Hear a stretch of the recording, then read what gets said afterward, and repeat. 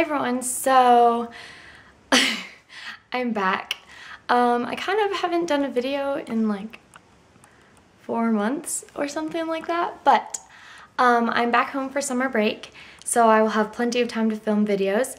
And hopefully next year I will be filming a whole lot more videos because I actually will have my own room, which I am going to explain on another channel, which you'll hear about in a minute. But yeah, I am back and I'm so excited to just get right back into making videos. I really love it and I just didn't have a whole lot of time this past semester, but hopefully next semester I will be able to film a whole lot more. Anyways, so a few things in store. I have a couple of nail videos that I want to film soon. I'm about to film a hair tutorial, and then I'm going to do a whole bunch of catching fire tutorials on hair and makeup and nails. There's only like 2 or 3 that I can do right now because of what I can find in the trailer, and as they release more like pictures and videos, I can do more videos for that, so that's exciting.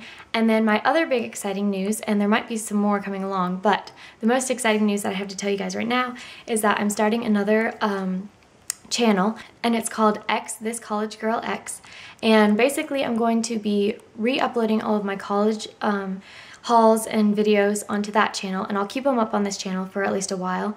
And I'm going to be doing more college videos.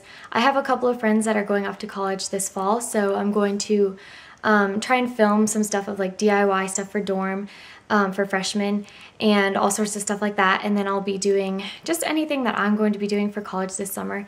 And so yeah, I'm going to be doing so much fun video stuff this summer, and I'll put a link down below to my new channel so you can go subscribe there if you are interested. And let's see, what else do I have to tell you guys? I think that might just be about it. If you have any requests for any videos, I will look at your comments down below. And I guess to finish off this video, I'm going to show you guys a nail look that I have on right now. It's a little bit messed up, but it's something that I'm going to be doing a tutorial on soon, so this is just a little preview. And yeah, thank you all so much for watching, and I'm really glad that you guys have stuck around, even though I haven't done any videos lately, but I will fix that very soon. So anyways, thank you all so much for watching. Bye.